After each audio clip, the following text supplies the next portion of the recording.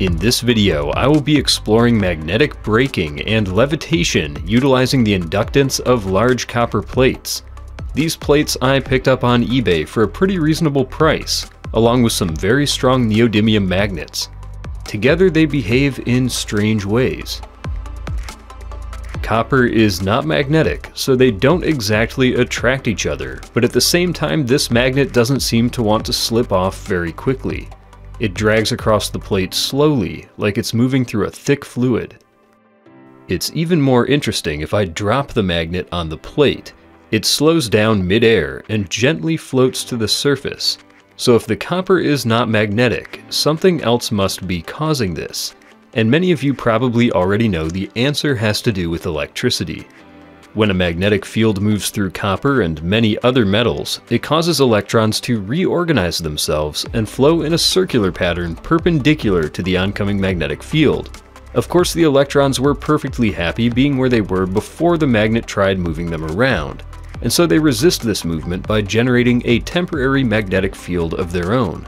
There's no attraction or repulsion, just resistance to change. One way that we can prove this resistance is due to the flow of electricity is by replacing the copper plates with a copper coil. This coil of wire is not connected at the ends, and so it does not form a complete electrical circuit. If we tried to make electrons flow around this coil, they would have nowhere to go, and we can tell this is the case because when I drop a magnet through the center, there is no resistance. It falls through the coil as if it were not even there, no slowing down at all. If the resistance to movement we saw with the copper plate was an inherent property of copper, nothing to do with electricity, the magnet should still slow down, even with a disconnected circuit. When I do connect the two ends of the copper wire, now the magnet pauses as soon as it reaches the coil, and it takes a moment to make it all the way through. Electrons can now make a complete orbit around the coil in response to the oncoming magnetic field. And so the magnet slows down as its momentum is converted into electrical current. If I once again disconnect the coil and bridge the circuit with an LED, we can see a better indication of the electricity. The LED is very efficient, so powering it doesn't slow down the magnet quite as much as when the circuit was closed directly. This is a simplified model of how the majority of the world's electricity is generated. There are many different types of power plants, but most of them are just trying to figure out different ways to more efficiently move magnets through coils of wire.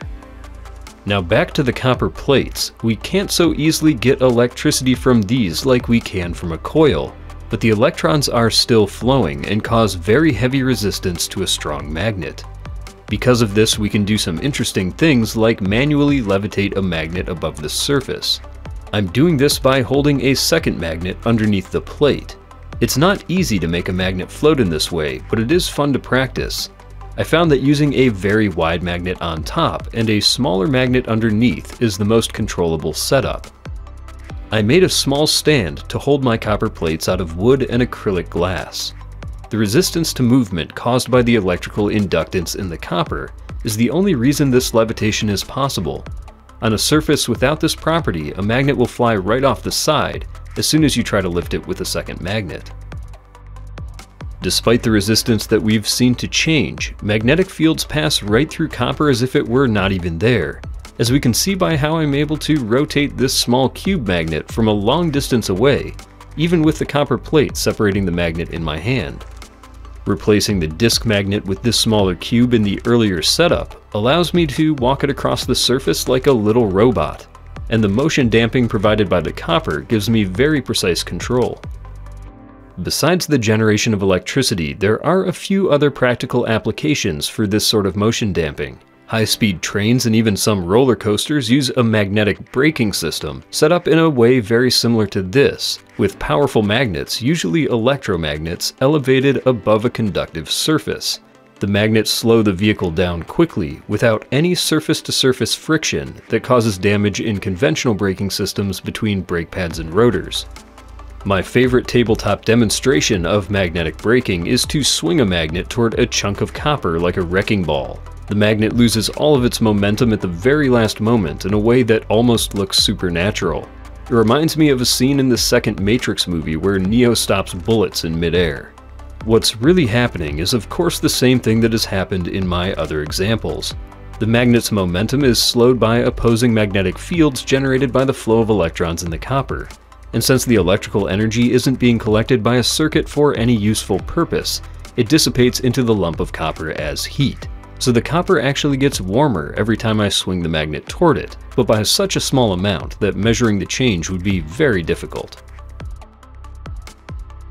All of the things that you've seen demonstrated in this video are described by two scientific principles: Faraday's law of induction and Lenz's law.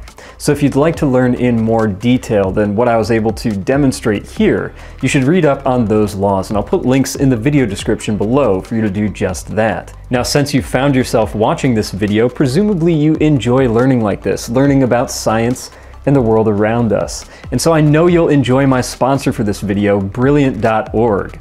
Brilliant is an educational website that offers a large series of progressive courses through various subjects that allow you to learn in a really engaging way. They offer courses on physics of the everyday, astronomy and logic, and puzzles. That's one of my favorite courses that I've been working through myself, that allows you to work through lots of different logical puzzles that keeps your mind engaged and gets you in the mood for learning. It really helps you to learn in a lot of other subjects to be engaged with puzzles and logic, because it just keeps your mind active and allows you to figure out various problems. This can also be a great complement for school courses and textbooks. If you're trying to learn, say, about mathematics, you can go through Brilliant's course, which allows you to do it in a really fun way as a great complement to your paper textbook. This will help you learn a lot faster and in a way that you will remember because you've had fun doing it. So check out Brilliant.org, and if you do, go through the link in my video description below so that they know I sent you. And the first 200 people will get a special offer through Brilliant, so do it quickly if you'd like to check them out so you can get that offer. I hope you've enjoyed this video. I want to thank you for watching, and please leave me comments below. I would love to hear from you. I'd love to hear your ideas for future projects and feedback on this video. I still read all my comments, and I love hearing from you. So thank you for watching. I'll see you next time.